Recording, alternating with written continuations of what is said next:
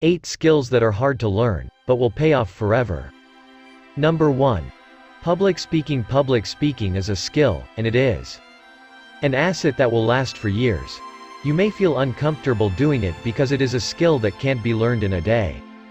With persistence and consistency, you will become perfect in it and it will pay off in the future. Number 2.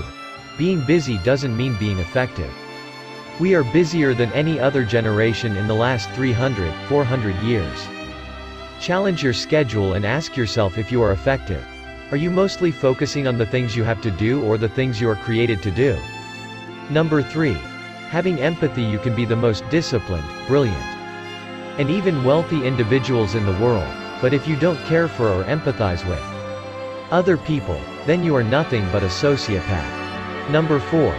Positive self-talk. It doesn't matter what others think of you, but what you think of yourself certainly does. It takes time to build that level of confidence and ability to believe in yourself when nobody else does. Number 5.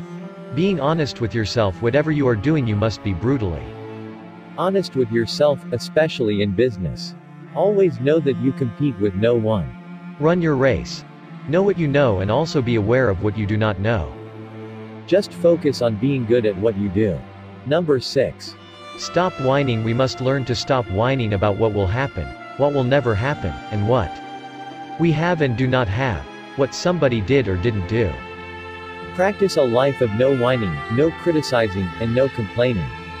Number 7. Focus on the present moment. Being in the present moment is where you will have the greatest control, where you will feel the most at ease, and where happiness flourishes. There is a super tight connection between happiness and the ability to live in the present moment. Staying present is the skill of having your mind in the moment, not in the past, not in the future, but right here. Number 8. Being consistent. Life is a journey.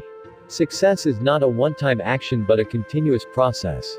There is no time to mourn over your failures because this wastes time, but just pick yourself up and keep moving on. Success is not a destination but a process of consistency of journey. If you agree with me, drop a 100. This shows you are part of the 1% who finish what they start.